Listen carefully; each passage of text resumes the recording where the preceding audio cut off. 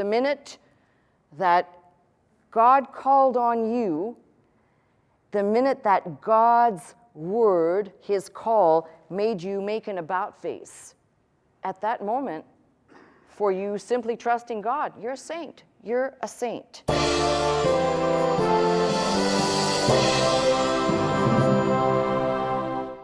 Okay, we're going to take another stab at this and see what happens. I told you we just got to keep chiseling away at this subject of holiness and sanctification.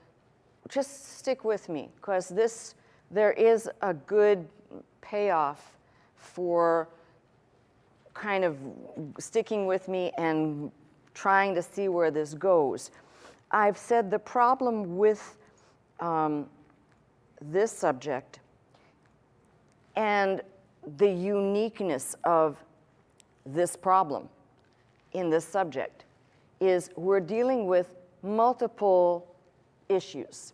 The first one, let's go back a little bit. The first one is our language frame, which at times can create confusion. If you think about it, the same word that is the English word, I've used this before, post. I will be at my post. You put something in the post or the mail, the post that is holding up the ceiling. One word which we use for multiple things, defining different objects which are not the same. And that specific study, where we've started with language etymology, there's a term that I don't think I've introduced you before, but we've been doing it. So you've been doing something you didn't know about.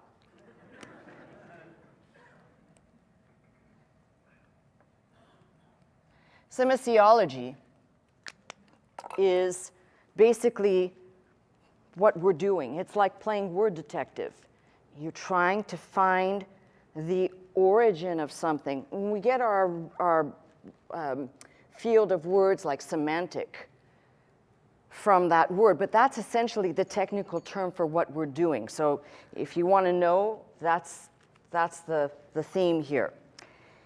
I've got several different ways to tackle this, so we're going to try again, but I've got some definitions that I kind of went through that I think may or may not help, so bear with me. I'm going to read a couple things to you. From the Oxford Companion to Christian Thought, states that holiness embraces a range of concepts having to do with the otherness of God and the character of human life, which is ordered so as to be consciously centered on God and God's service.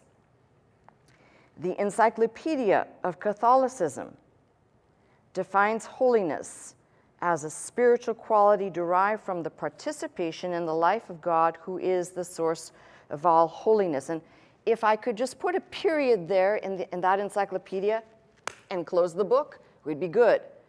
But unfortunately, the Encyclopedia of Catholicism also has some other definitions which are the exact antithesis of what this word should represent for us. Don't think I'm being hard on the Catholics. It's not their fault. When you have taken the bulk of your translation and your version from the Latin language and not derived it from the Greek or the Hebrew, you're always going to end up with a different meaning, the nuances of which become super important, especially from this particular subject. Remarkably, by the 3rd century, holiness became connected to ascetic ideas such as poverty, monasticism, and celibacy.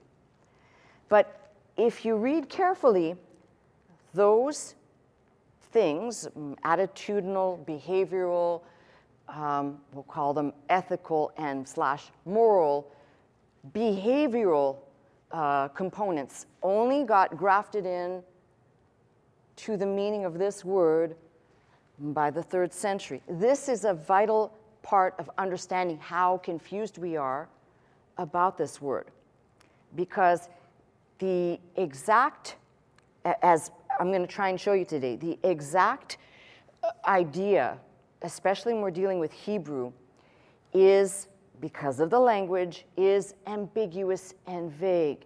However, there are concepts provided for us in the Bible, in the Old Testament, because that's where I'm looking first, that actually drive home a point which is so far removed from the idea of perfection. That's the other thing. By the 3rd and 4th centuries, holiness became equated with perfection.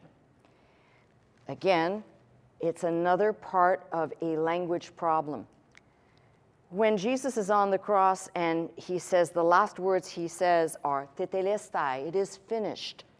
That word, tetelestai, is a verb, but it means to bring to completion or to finish. And we know that the concept of being perfected or completed does not happen here. It's begun here. It started. My faith has started the process, but it's not finished here. So anybody who brings about the idea that perfection and holiness are synonymous, you're very far off the mark. Now, somebody may say, well, what about when God says he's holy? There is where I said to you, and I think I touched on this last week, what and who God is as an attribute, a dimension of God. We may be partakers of that dimension by virtue of God granting or giving to us the Spirit.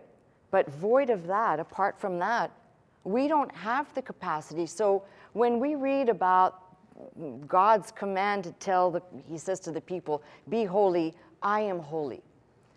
One must understand the difference between when God says something and he is, and he does not have to become that because he is, versus speaking to us who are not.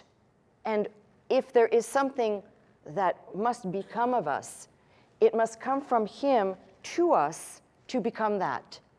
But unlike God, whose quality or whose, when we're talking about the attributes of God, those attributes do not change.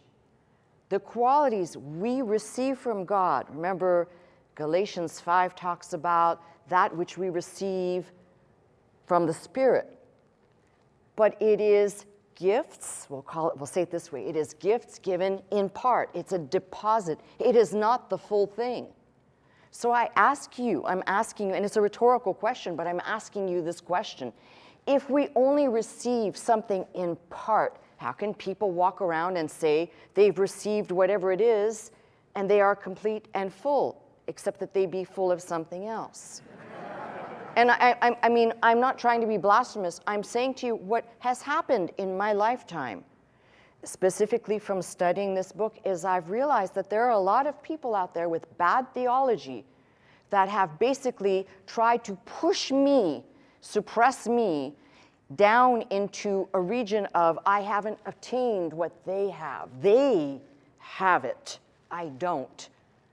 That's never going to be in the language of God. God says, basically, if God's the one speaking, and through his book, he's the one speaking, whether he speaks directly or he speaks to inspire the writers, he's the one that decides. So the initiative always is going to start with God. And anybody who wants to make crazy statements, and they are crazy, about sanctification or holiness, and a whole movement, by the way,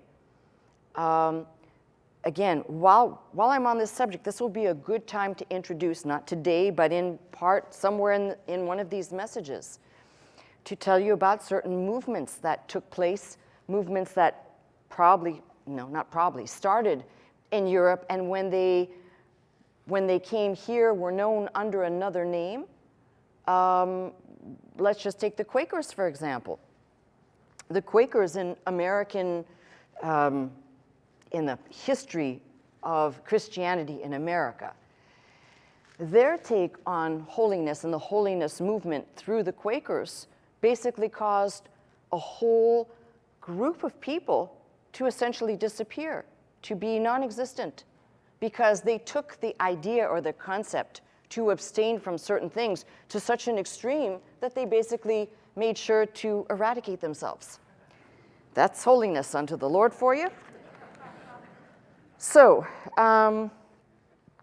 as I said, along with translation and transmission of the Bible, the wonderful gift of spreading the word, there's also this other bad thing that comes with it, which is the trouble of trying to convey ideas into our watered down, homogenized tongue, as opposed to what these words meant in their setting from a more original point of view. And this is where the trouble begins, because no one really is quite agreed on how we should tackle this word.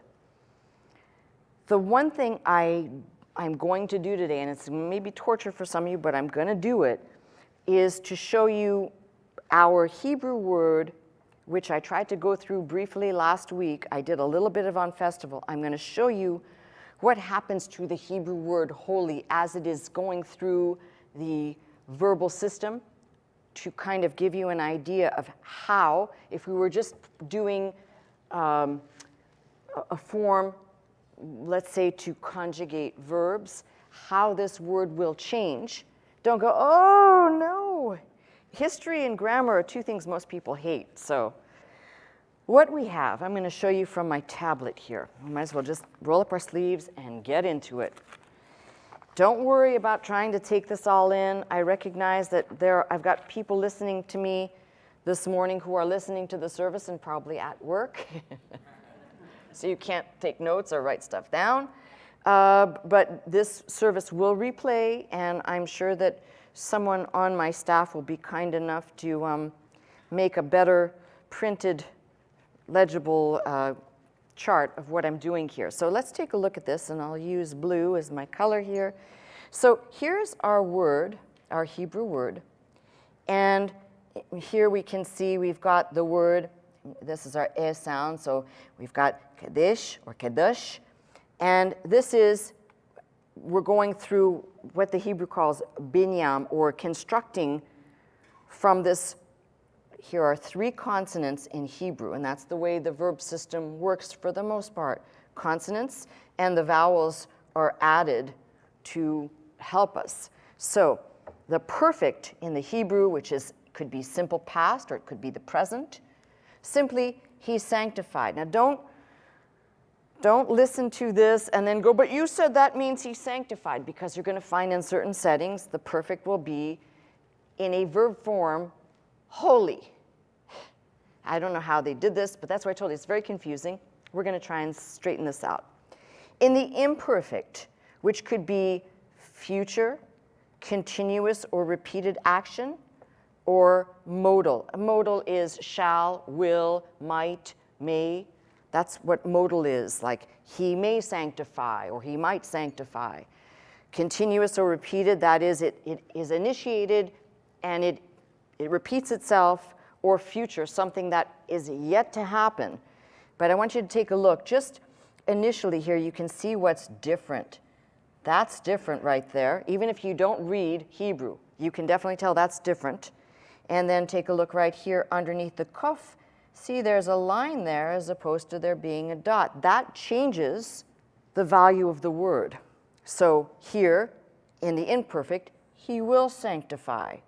He will be, or he will, or he might, or he may. That would be your modal. The preterite plus vav consecutive, all that means is this letter right here is and he, ye, and then we have here, so and he's sanctified. In the preterite with vav consecutive. In the jussive, here, again, something a little bit different. This is a yod. I did it for emphasis, so it's thick that way. Take a look at what we have that may be slightly different, but some of these will be spelt the same. That's just the way it is. Let him sanctify. cohortative, which is I will sanctify, and you can see there what looks different on this form. Let's go to the next page. All right, imperative. Here we have kadesh, sanctify. When the Lord says sanctify the people, there is an imperative.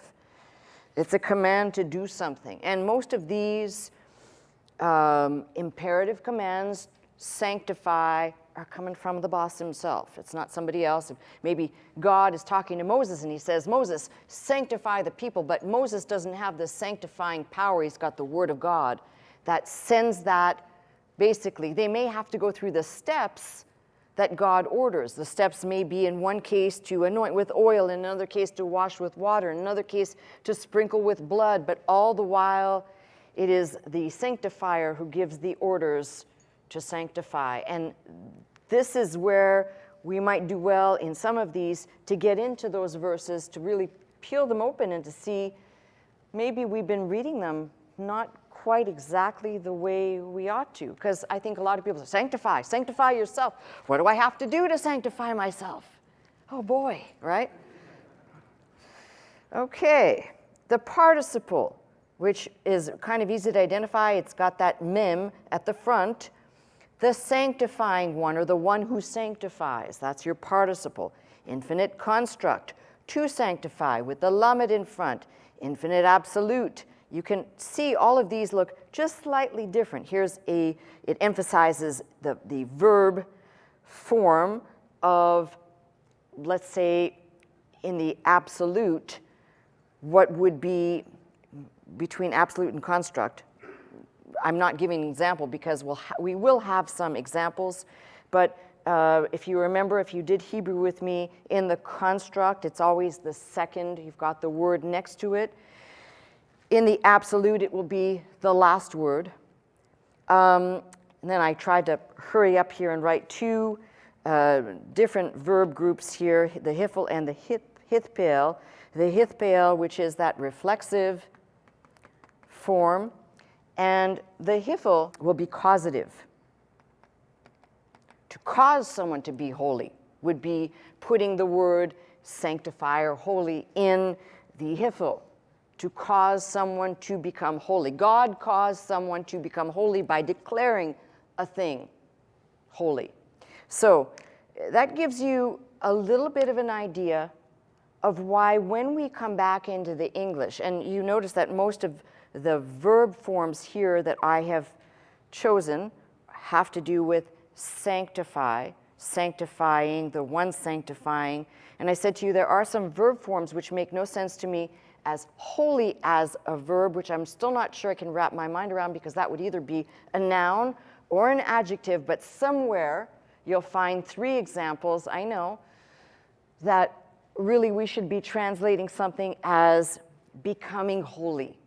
Something that is declared or becoming holy. That would obviously be a hifel verb. So that gives you an idea that when I talk about holiness, holy, sanctifying, sanctification, I'm not asking you to learn the verbs. I'm asking you to take a look. If you only looked at, just look at the English portion of this. Let's go back for a second.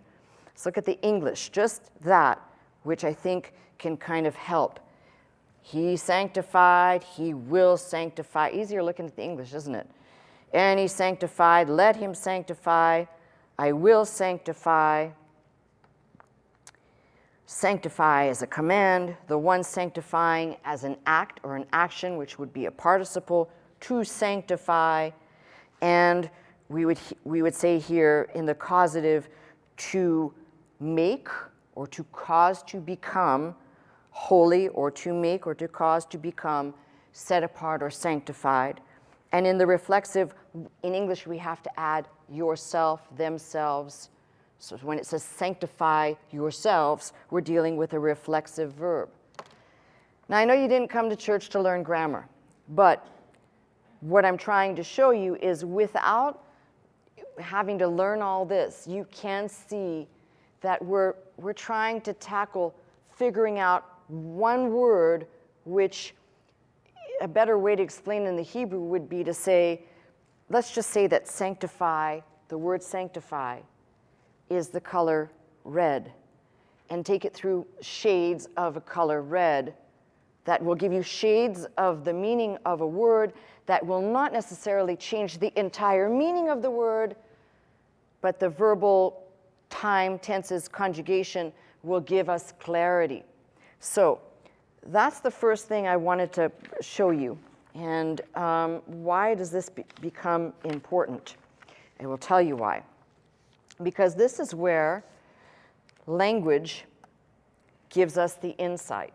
Now, from our, this is Dictionary of Old Testament Theology and Exegesis, Volume 3, Willem A. Van Gemeren, General Editor. There are some interesting, and by the way, if you're wondering, there were a couple of verb forms missing here. If I were to write them all and write the whole paradigm for you, you get the gist of it though. Let me read a few things out of this to give you some insight into our Hebrew words. So first, what this dictionary points out, you must distinguish between the holy and the common, between the unclean and the clean. I want you to kind of hold your brain for a second, hold the stuff that I'm putting out there. If the initial meaning of our word holy, holiness, sanctify, sanctification, has more to do with concepts, think of that which has been devoted versus that which is secular, that which is profane versus that which is dedicated. This is why to make this simply a moral concept or an ethical concept basically takes God out of the equation completely. Now, thank God, God is who he is. He's all power, he's love, he's all these things. But let's not get confused about the essence of this word when we're talking about this. And what I love about what's just said here very succinctly from this dictionary, they're using a passage both from Exodus and Leviticus. And the suggestion here is that we need to be looking more at the antonyms to better understand the word than trying to find synonyms or things that will click in our brain of how we should understand the word. So if we're going to go with profane, because most of the dictionaries and lexicons say holiness, you're either going to have unholy or unclean or profane. You'll have consecration, you'll have desecration. Sometimes going to the antonym is what helps us. And certainly, and let me just kind of pick up here, it says, each leg of the parallelism contains an opposed pair, namely holy and common or profane on the one side, clean or unclean on the other side. Thus, common or profane is the technical antonym. Now, instead of making this perfection, cleanliness, purity, and I'm not saying that, again, remember, we have some vague definitions, but instead of making this word that, what happens if we take the word profane for a minute? Let's pick this apart. So I introduced this last week. Profane, our English word profane, comes from profanus, which is pro, outside, phanis, which was the word for temple. Outside the temple is profane. We have defined this word out of Hebrews. Be not like that profane person Esau, saying, not discerning spiritual things. So we can simply say common, something that has become common, something that is not being recognized as. Now go back to some of the concepts that we will encounter. And over again, you'll hear God say that he wants the people to keep his name holy. And that's not only in the Old Testament, that's in the New Testament, right? Hallowed be thy name, holy. And why is it that over and over again we're told to not profane God's name. That would be not recognizing who God is, treating God and God's things as common, not discerning the spiritual nature of the things of God. I used God's name, so let's stay in that area. Why is there such an admonition? In fact, through and through, as you begin to look, you'll find that there are concepts surrounding the word holy being used as I go back to, for example, God's name. And over, God says, don't profane my name. Keep my name holy. Hallow my name. So if the word, I think you already see where I'm going, if the word should be suggested as perfection, well, God is perfect. God is perfection, but we're not. So now, if you're going to make the stretch to show the word value Godward, that's one thing, but that value, when God declares an inanimate thing holy, that inanimate thing, the only way it will become unholy, profane, or unclean, or common is God making the declaration in reverse. It was for a purpose, it was for a time, now it is not. But I have yet to find where, when God has declared a thing, the thing remains so. But as I've said of people, that is not so. And if it was said of people that we are holy in the sense that common modern Christianity has understood the word, then the word would have to, you can't have it both ways. You can't selectively decide how you're going to get to understand this word. You're either going to take it from the value as it appears, using the antonyms, because that's going to be our easiest way, and looking at the verbal forms to see, there's no way that this application to perfect could be understood the way most modern Christians have taken it. Now, on the flip side, this is so much information that if I'm trying to review and I'm trying to keep everybody, there's so much information, believe me when I say to you, to try and sift this down to just about the most basic parts, and there's still so much more. But I referenced James Barr, because James Barr was an incredible Semiticist and linguist. I mean, I don't think in our time we'll ever see somebody like James Barr. And the legacy of his writing and his teaching lives on for people who are into language, specifically Semitic languages.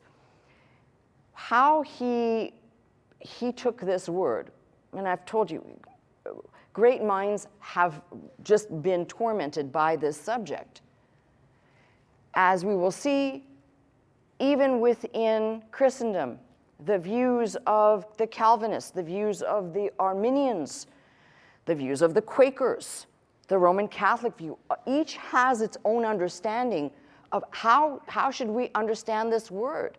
And each carries with it a theological problem, which I don't want to even open. That's like a Pandora's box, because not everybody is up to understanding or at the point of knowing what is Calvinism and why the Calvinistic views of this subject, unfortunately, you end up with a concept or a doctrine or an ideology that if you take it to the nth degree, you can't get there from here.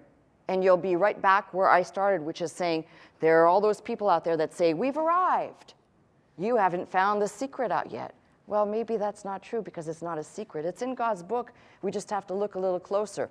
The biggest thing that I can tell you about this word is, if we are working from the Hebrew, there are a few things we should note to self on.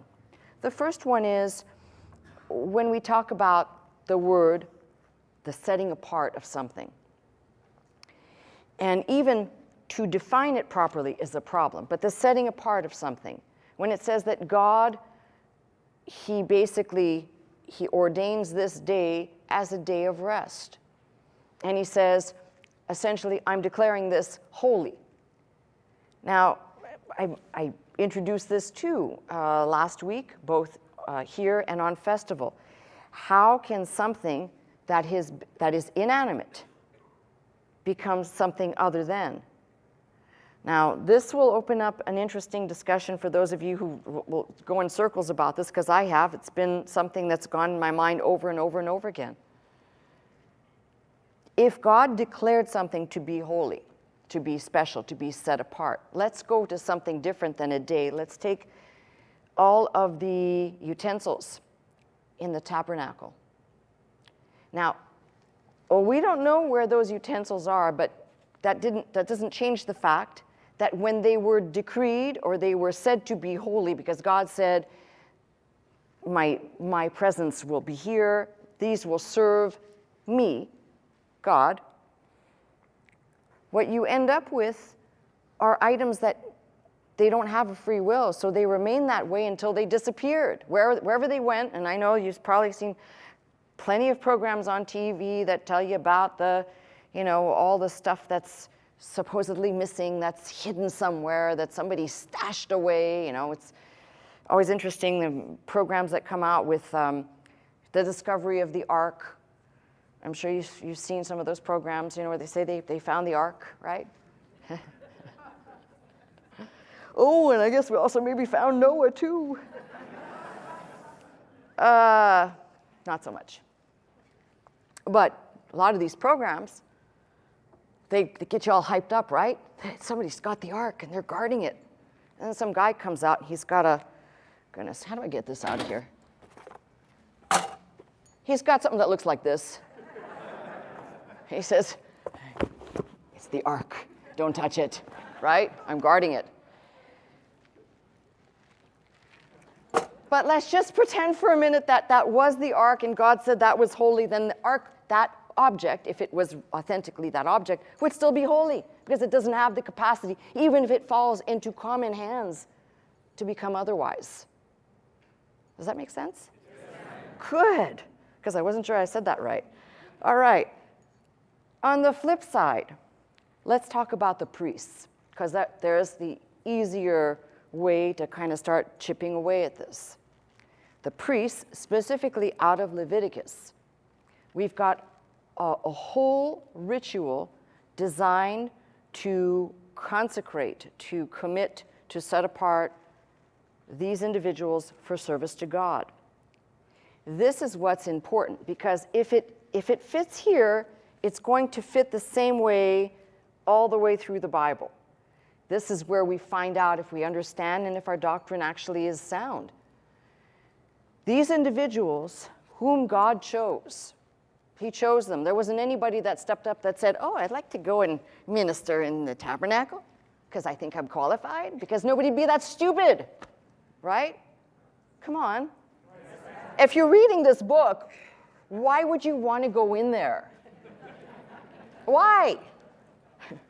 Going in there, you ran the risk that you could die. Sign me up. Sounds like fun. So no fool would put their hat in the ring for that. By the way, you had to be part of a family and part of a line and part of a group of people that God said, those people will minister to me. Now let's turn there. Let's see if we can get a little gleaning out of Leviticus. Maybe after 17. Here we go. So starting at 19, which is the header in my Bible says laws of holiness and justice. And if you keep going, you've got holiness of the priests. That's chapter 21. And then holiness of the offerings is chapter 22. Holiness of the priests. Chapter 21, the Lord said unto Moses, speak unto the priests, the sons of Aaron, say unto them, there shall none be defiled for the dead among his people, but for his kin, that is near unto him, that is for his mother, his father, his son, for his daughter, for his brother, for his sister, a virgin, that is nigh unto him, which hath had no husband. For her may he be defiled. Now, again, this is a clean versus unclean. But he shall not defile himself, being a chief man among his people, to profane himself. This is where I want you to see the use of the words defiled and profane versus that which is holy. Now, a person could defile themselves very easily in the law by coming in contact with a dead person. You could defile yourself that way. This is why, by the way, modern Jewry, when they go to the cemetery, you'll always see those who practice, they'll wash their hands before they go into their house as a symbol of cleansing oneself, having come in contact. And there's also a prayer that you're supposed to recite, having come in contact with the dead. And some people come in contact with the dead more often than others. Anyway, husbands and wives may understand that a little bit more. Never mind. All right. So I'm wanting you to focus on the words defile and profane along with the words holy, because this is where we're starting to get an idea of the antonyms and the use of the word. Now take a look. I'm reading back again at verse 5. They shall not make baldness upon their head, neither shall they shave off the corner of their beard, nor make any cuttings in their flesh. They shall be holy unto their God, and not profane the name of their God. You're just starting, I don't know if you've ever read it like this, to focus on the antonyms versus focusing on the holy. Once you do that, you're starting to get a little bit more of a sense of the word. They shall be holy unto their God, and not profane the name of their God. For the offerings of the Lord made by fire and the bread of their God, they do offer, therefore they shall be holy. These, by the way, these two words in verse 6 for holy are, at least one of them I see is a noun. They shall not take a wife, that is verse 7, that is a whore or profane. Neither shall they take a woman put away from her husband, so no divorced woman, for he is holy unto his God. Thou shalt sanctify him therefore, for he offereth the bread of thy God. He shall be holy unto thee, for I, the Lord, which sanctify you, am holy.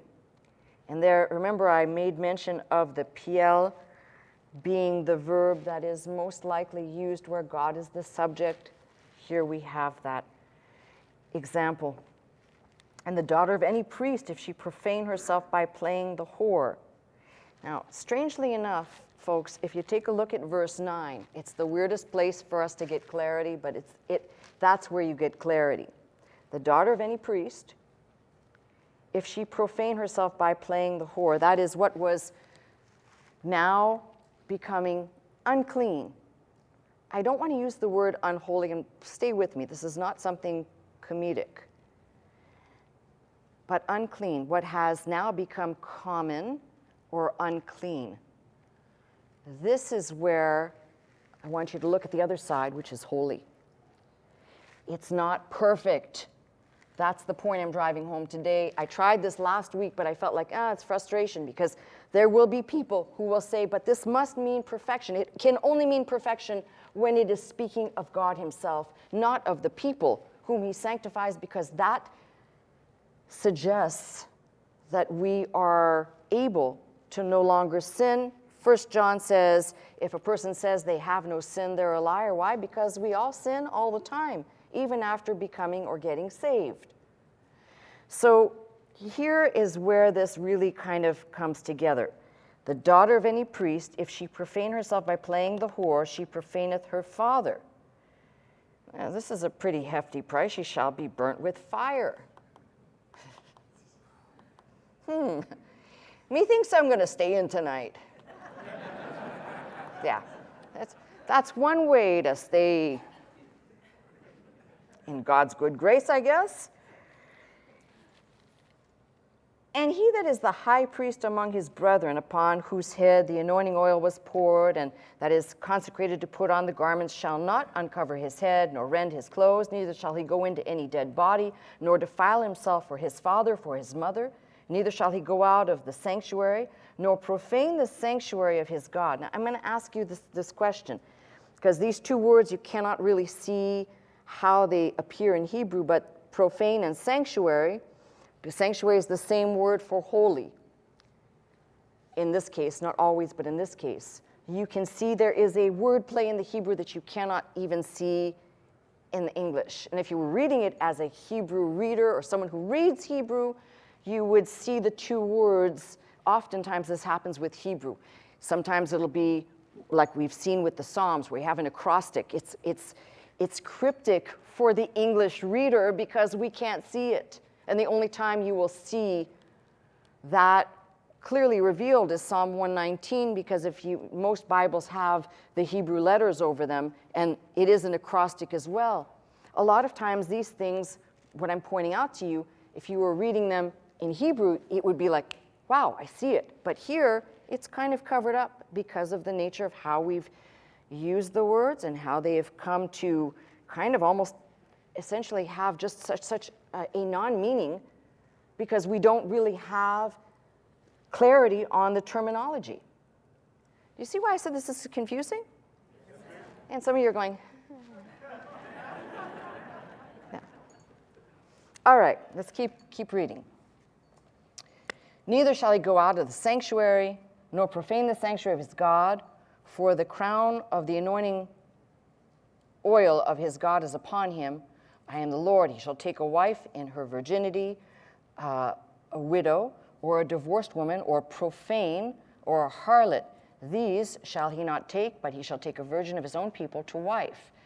Neither shall he profane his seed among his people, for I, the Lord, do sanctify him. So if you keep reading, you're going to find certain things. For example, the bread, the showbread, is called the most holy. The showbread. And sometimes you've got to, was it called holy bread because it was perfect? Well, we got that recipe, right?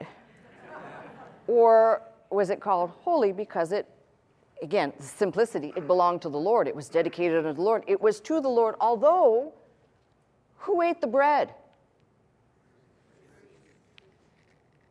So you tell me, this is why I said to you, it's picking the places where you can open up the words, and it is indeed in looking at the opposites or the antonyms that we find. This one section, I'd ask you, if you do nothing else, when you go home, read Leviticus 21 and 22, because what they do in these two chapters, they give you the holiness of the priest, the holiness of the offerings, but you can start to see, especially if you're using the technique I just did, which is to go for the antonyms, the opposite, and see the meaning there is much clearer than to try and determine a one-fits-all, this means holiness.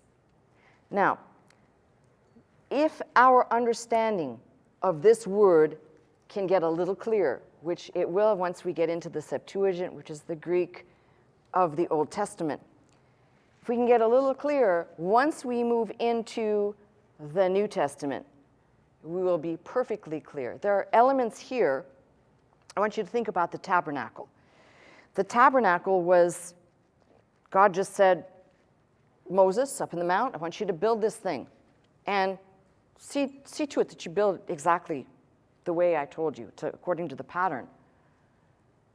But the tabernacle wouldn't be what it was unless God's presence descended on it to be there. That essentially filling of the tabernacle with God's presence, with his Shekinah glory, is a connection with something that is an attribute of him. He does not have to say, hey, I'm going to tell you how I want you to think of me, but he says, I am holy, fills the temple with his presence, and these two concepts of God's presence, which brings on a clarity about holiness or the set-apartness of the individual, will come all the way into the New Testament in a completely different way. And I'm doing this now so you can eventually see where I am going with this. My favorite passage in the Bible, John 15, right? And if my words abide in you and you abide in my words, in other words, the presence of God will remain. As long as you abide in my word stays in you. You are meditating on my word. You're connected with my word. God's presence is there. And now, the difference between us and the tent of old is God no longer needs an individual tent or an individual tabernacle. Why? Because we have become the habitation of God. And with the habitation of God is his presence, and with his presence comes his holiness. Once we get that down right, people will stop saying crazy things like, well, I'm no saint. Oh, yes, you are. It's from the same group of words. You absolutely are. The minute that God called on you, the minute that God's word, his call, made you make an about face, at that moment, for you simply trusting God, you're a saint. You're a saint. That doesn't mean you're dead yet. Sorry, Catholics. And as far as I'm concerned, if we can get this down, we can move through the bulk of these references with some really clear understanding. Now, this is a delightful thing. Let me tell you, there's more to this. There's so many areas. Sometimes I just kind of get overwhelmed. I want to spend 2 hours dumping on you instead of 1 hour. But why I want you to read the 22nd chapter of Leviticus is there's another reason there. That all has to do with it says, holiness of the offerings.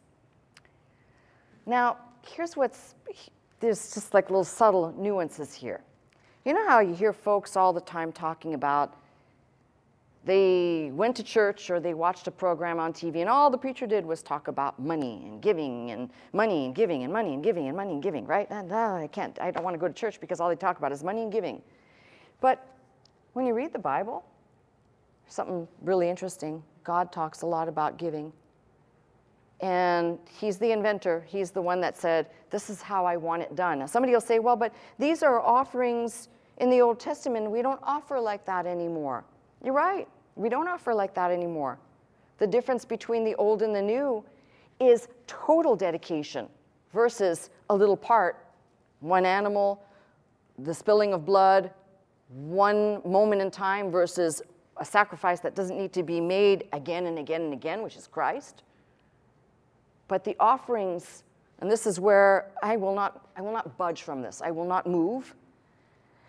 When God says something is important to him, he doesn't change. This is why I taught on this before. When God says about the Passover, it will be a memorial from generation to generation forever. Why did he say that? Because he had the capacity to say, now Christ has come. But Paul picked up the words in the New Testament, Christ our Passover, taking something that was in the old, which was simply a type or a shadow, and making it the substance or the reality, applying it directly to Christ. So when we talk about, in this chapter 22, it'll talk about the offerings. I think it's really remarkable how people could read this book cover to cover and say, no, we don't do any more offerings, we don't give anymore. No, we're not killing animals, we're not sacrificing anything. Neither do the Jews do that anymore, because they don't have a place to do it. But what we do have is God never, sorry legalist, sorry perfectionist, sorry stupid people out there, God never said you will no longer have to give. Paul, Romans 12, you are to give yourself wholly, not in part, not a little bit, not a portion, completely offer yourself as a living sacrifice. Now, the next person who says, well, that's the Old Testament, we don't. Hey, listen, there are 66 books, and this is what some people need to figure out. God does not need your money to be God. And the things that you have, your health, your money, your possessions, your family, whatever you have it because God gave it to you. Whether you recognize him as the provider or you treat him as common and profane and say, God didn't do this thing. I get out there every day and I earn my pay every day because I go to work, because I have a job, because I'm smart. I would say take cover, folks, because eventually maybe, God's going to have enough of people saying this type of stuff, which is frequent. No, God gave you this ability.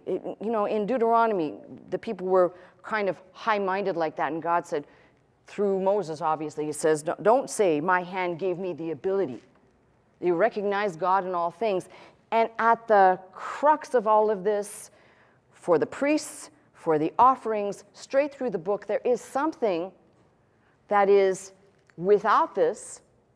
You've got people going through either motions to try and act or become, but it is the presence of God. Remember I said, we'll see this all the way into the New Testament. It is the presence of God. To Christ's disciples, Christ speaks to his disciples and he says, you are clean through the word.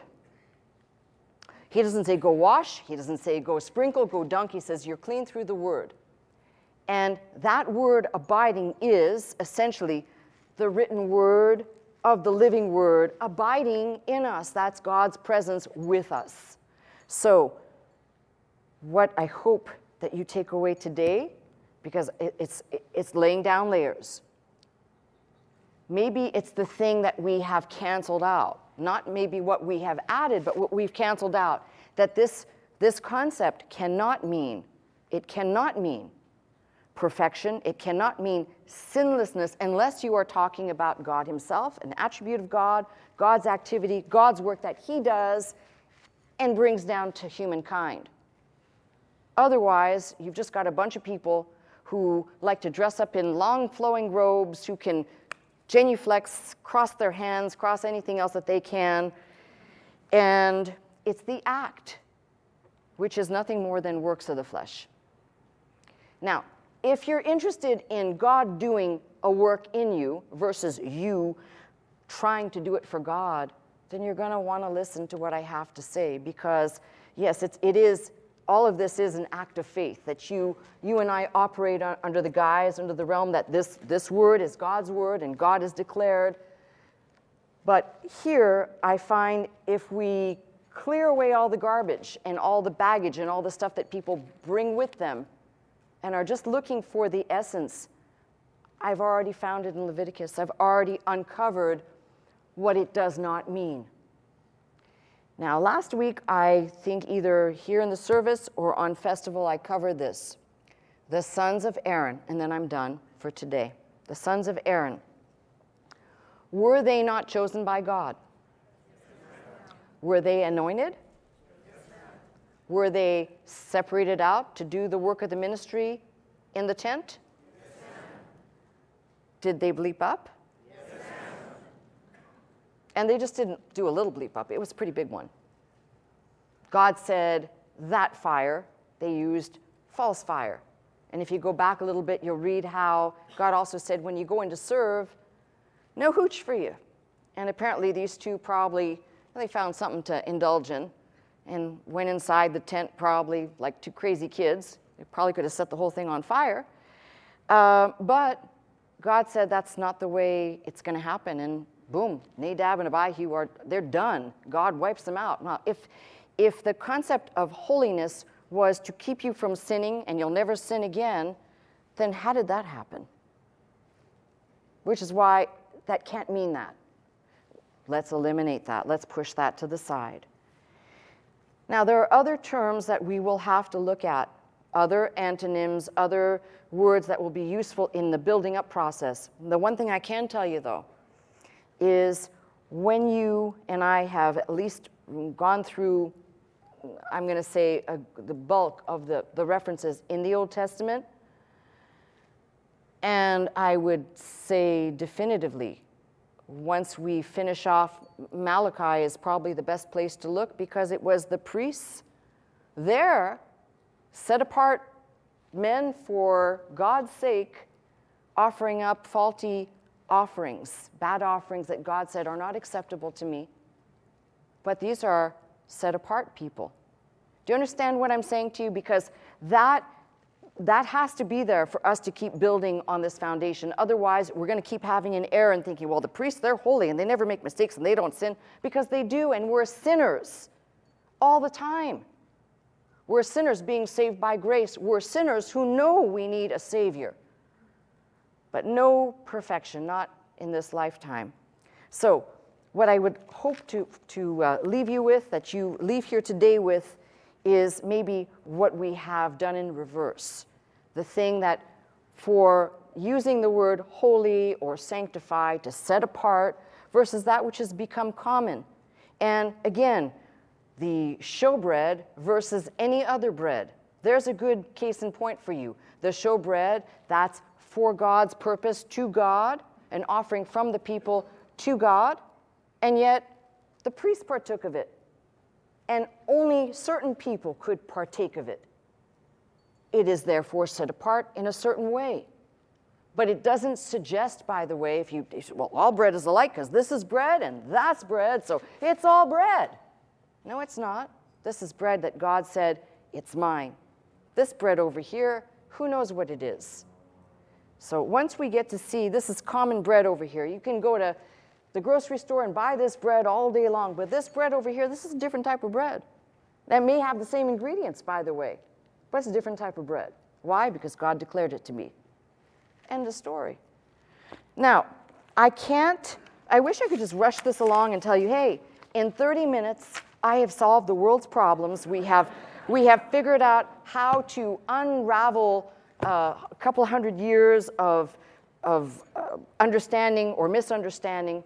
But I can tell you this, maybe over the course of the next couple of weeks, we'll come to some great clarity on the subject, and we'll be able to say, if nothing else, we have debunked what this is not. And it is not some elitist group that, you know, these people do and these people don't. Got a receiver here, able and have the desire to listen. And I'm not saying listen to me because I'm the only one. I'm saying anyone who has a desire to listen to the Bible being taught and opened up, God is saying, I'm working on you. Because I've not known any person in the natural that's able to say, oh yeah, I want to hear about this thing. Otherwise you say, God, this is like torment. I'm tortured trying to find the meaning of these words. Sometimes that's how I feel sometimes. I'm going through dictionaries and I've got books stacked up everywhere and I'm thinking, are you kidding me? Like, how many hundreds of people did this before me and came to the place of going, they locked him away, right? So I don't want to become that person. So we'll just do it in steps, nice and slowly, right? And I think we'll make it together and we'll have some good clarity. So stay with me, folks. I'll see you next Sunday. You've been watching me, Pastor Melissa Scott, live from Glendale, California at Faith Center. If you would like to attend the service with us Sunday morning at 11 a.m., simply call 1-800-338-3030 to receive your pass. If you'd like more teaching and you'd like to go straight to our website, the address is www.pastormelissascott.com.